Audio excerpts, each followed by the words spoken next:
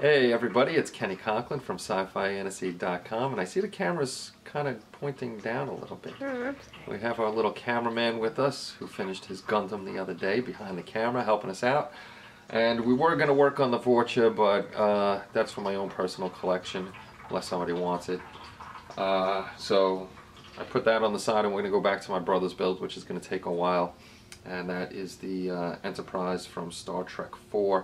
The Undiscovered country. Yippee yippee. So let's bring you over to the desk and show you what we're doing. And then you can see Kenny's Gundam. His Gundam Exia is guarding everything. And actually, no, you can look at that, Kenny. I was just taking a peek to see what you were doing. I was just taking a peek to see what you were doing. Actually, I was test fitting the other part last year when we were putting this thing together. And I've somehow misplaced this part, so I'm going to have to hopefully find it. If not, I'm probably going to have to make my own casting of it. This way I can put it back on there. And if you remember the last one, this is a little too short, so we might have to figure something out with this to make it fit on the nacelles. But anyway, what we're up to now is we're making a bumpy into a smoothie over here. I used Bondo on the saucers to make it go a little quicker, and over here I started actually going with sandpaper, going from a really rough grit to a lighter to an even smoother grit. So all I'm doing is, let's find a spot where I want to do it and try not to mess things up. Can you see, Ken? Yeah. Alright. I don't know why this one, the plastic yellowed. And this is how it was when I opened the box and the box was sealed. I don't know if the kits were made this color. I highly doubt it because it's white underneath. So they were probably white to begin with. But doing it this way takes a lot of elbow grease, because it's a pain in the butt to get all this stuff off. Some spots you're still going to have to Bondo because it doesn't actually, you can't get down. Like over here, these two spots, I couldn't sand them all the way down, so I'll throw some Bondo in there and fill that up. We've got many spots to do on these guys.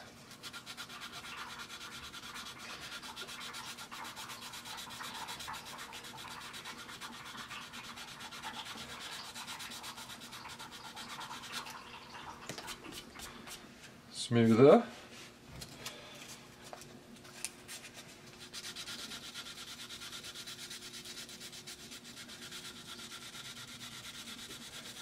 I just got to watch out for the Arboretum windows over here. I got to figure out what I'm going to do with that too. I have no idea what I'm doing with that stuff.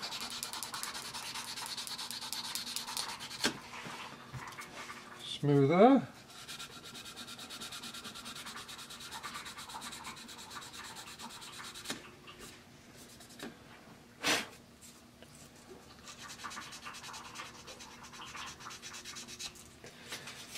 And smoothest of all.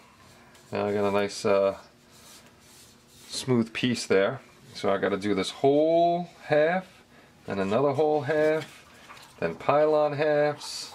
I'm going to try to do as much as possible with the sandpaper instead of the Bondo. It does take a little longer, but everything's out of there.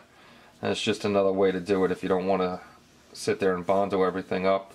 Because sometimes with the Bondo, when you do it, you sand it down and there's still grooves and it shows through the paint. So there's two different ways to do this guy. So I'm going to be working on this, getting them all white and shiny. And then I guess once we're done with this piece, I'll show you the finished piece on this compared to the bumpy piece. So we shall be back. Okay, well, we got a little more progress on here, going from here to here.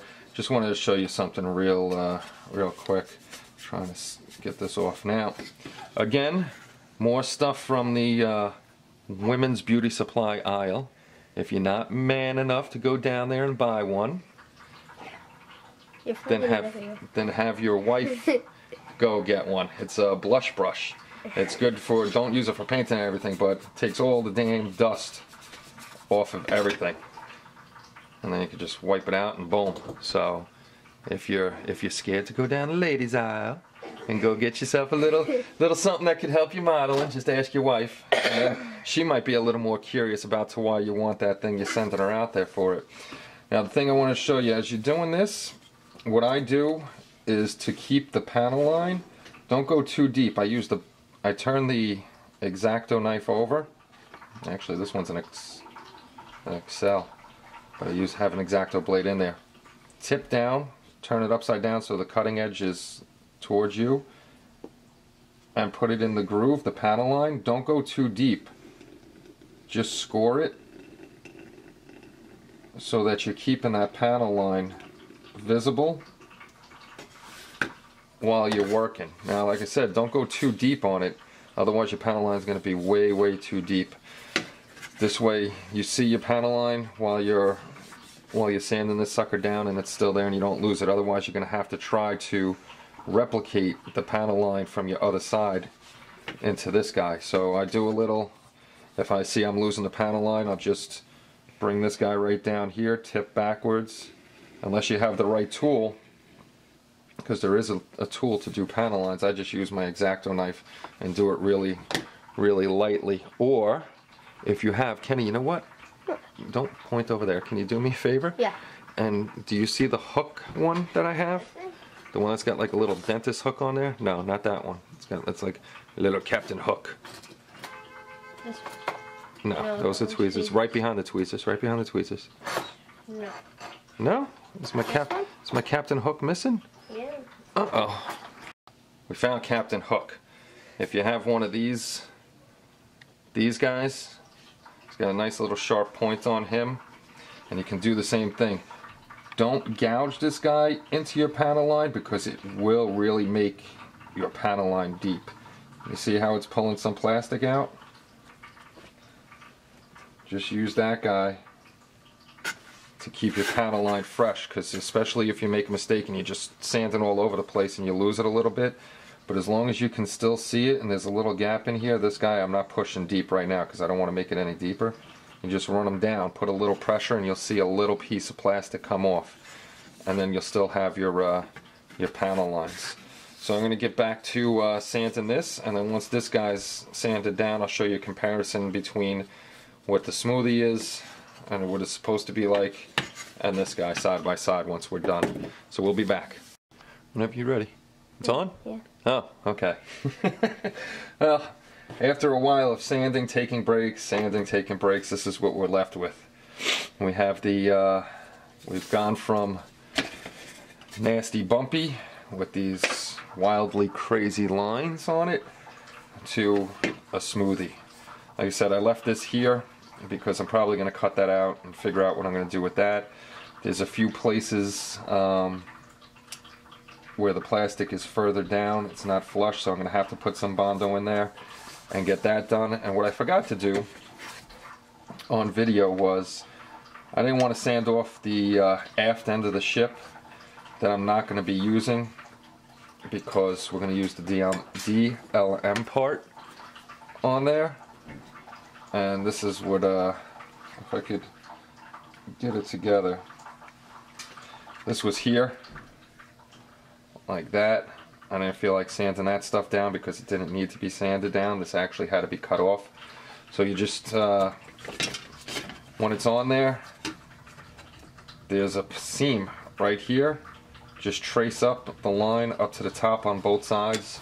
Just use a regular razor saw, slap that sucker off, and then you're gonna have that piece there. If you're ordering the DLM parts, then you do that. If you're not ordering them, then you don't have to worry about it. I didn't sand down the DLM part to match up yet, but that's going to be our new aft end of the ship right over there, like that. And the reason why you're going to get this part if you want to is because it's shaped much better than this part. That one's nice and rounded. It's the right shape. It's got the right shapes over here. And then if you notice this one, this is decently rounded on this side, and then it goes looking pretty ugly. Then it doesn't have the right bumps over here and stuff like that. So be quiet, wife. We're making a film. That's right. Put her in her place. I'll get yelled at for that after we're done. So this is what we have now. If I didn't take breaks and stuff, this wasn't that bad. It took probably about 45 minutes to an hour going rougher grades to lower grades. Once you do get this part done, you're still going to have really fine lines in here. So the suggestion is either use Duplicolor primer. It's a filler primer. It'll fill in all those little scratch marks, which I've used Duplicolor before. I don't like it. I don't get good results with it for some reason.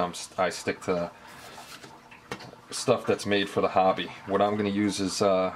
Surfacer primer on this. That'll fill in all the little sand marks, give us a nice smooth finish, and it'll look all nice. And we'll have a nice clean ship to work with after I'm done with a million parts. So that's pretty much that on the sanding. I got to do another one of these. I missed some down here, so if the young man wants to zoom out, because you're going to see my face really big, or move back there. Oh, I see dust on the lens. I got to clean the lens off. How do I look? Am I in focus, dude? Yeah. Yeah, nice. All right, well that's what's going on with that. Probably going to try to get at least 2 pieces done a day, get this done by Friday. This way we could start getting on to more stuff and see if I could get the brother to order the parts we need, lighting wise. I got to figure out what the base is going to be, what I'm going to use as a stand for this, a pole, pipe, whatever you want to call it. This way I can run the wires through there, because I don't keep my control boards inside the model ever. Why? Because if something goes wrong with that control board, I ain't popping this bad boy open to get to it. It's just going to not have lights anymore. So what I do is all the LEDs are in the ship, all the wiring runs down into the base, and the control boards are down there. If an LED goes bad, then you're screwed and you're missing a light. What can I say? So I hope you guys enjoyed the short film. It's just going to be pretty much sanding until we get to more parts of the ship. But I guess I'll keep showing you what's going on. So I hope you all enjoy the rest of your weekend. And I don't know, the next video will be up sometime during the week, I assume. Talk to you all later. Have a good night, guys. Bye.